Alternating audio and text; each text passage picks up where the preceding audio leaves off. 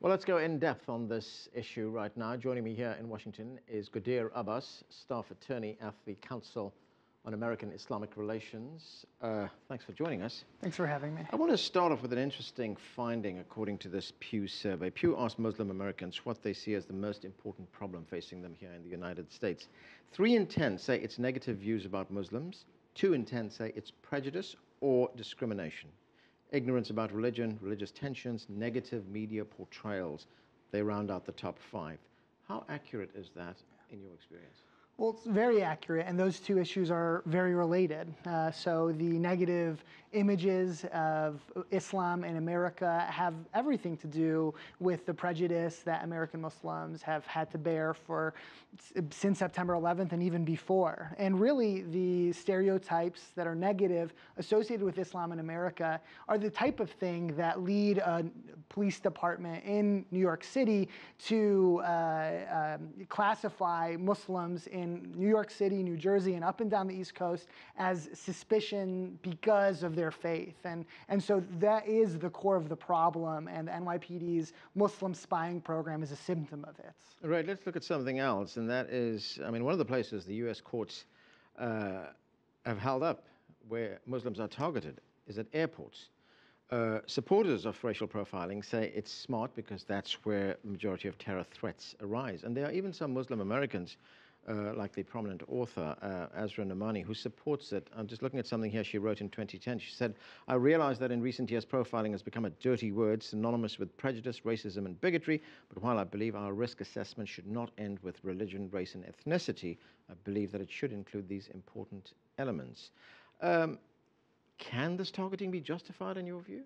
It can't, not only because it's unconstitutional, but also because it's unproductive. So for instance, Thomas Galati, who is head of the NYPD's Muslim spying program, had to be deposed as a result of another piece of litigation. And he indicated that actually this spying program that has taken place for over a decade now has produced no criminal leads. And so what we get from that is not only is profiling based on religious identity unproductive and unconstitutional, but it's also just a waste of taxpayer dollars.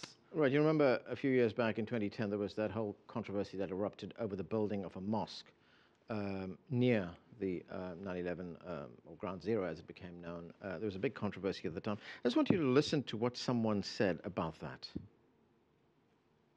I can feel the pain in this city. I can feel the division that this mosque is causing. If they really want to show some tolerance, just relocate it. You know, there was a great deal of anger at the time coming from all sides, and one would have expected that by now that would have dissipated, that it would have gone away, but it hasn't, has it? No, it hasn't. And part of the reason it hasn't is because there's an anti-Muslim movement in America that is sustaining and trying to foment this notion that Muslims are somehow treacherous and trying to subvert the Constitution of America, when in reality, American Muslims are here to participate in society, our doctors, our taxi cab drivers, our teachers. But since September 11th, there's been a proliferation of policies that have unfortunately lent credence to the notion that Muslims are suspicious and out to get everybody. And out of that, policies those have given space to the anti-Muslim movement to propagate these ideas that Muslims are dangerous. 10 seconds. Can the media play a better role in this? Absolutely, and the media has, to the extent that it exposes the anti-Muslim movement for what it is, as well as the lack of justification for policies that target the American Muslim community, such as NYPD's. Gadeir Abbas, thanks for joining us. Thank you. Thank you.